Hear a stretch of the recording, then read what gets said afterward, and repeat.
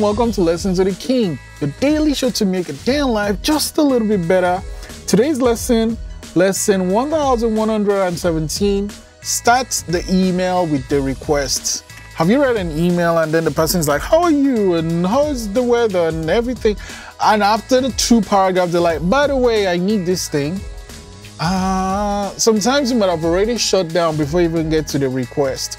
I've learned, actually, my emails used to go that way, but I've learned if the emails about a request of like, hello, of course you have to be like, hello, nice.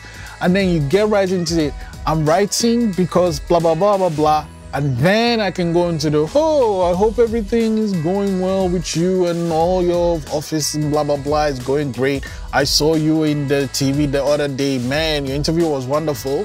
But I've already made the request so they know what the email is about.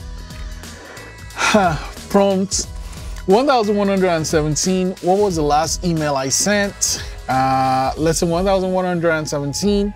Start the email with the request. I'll see you tomorrow.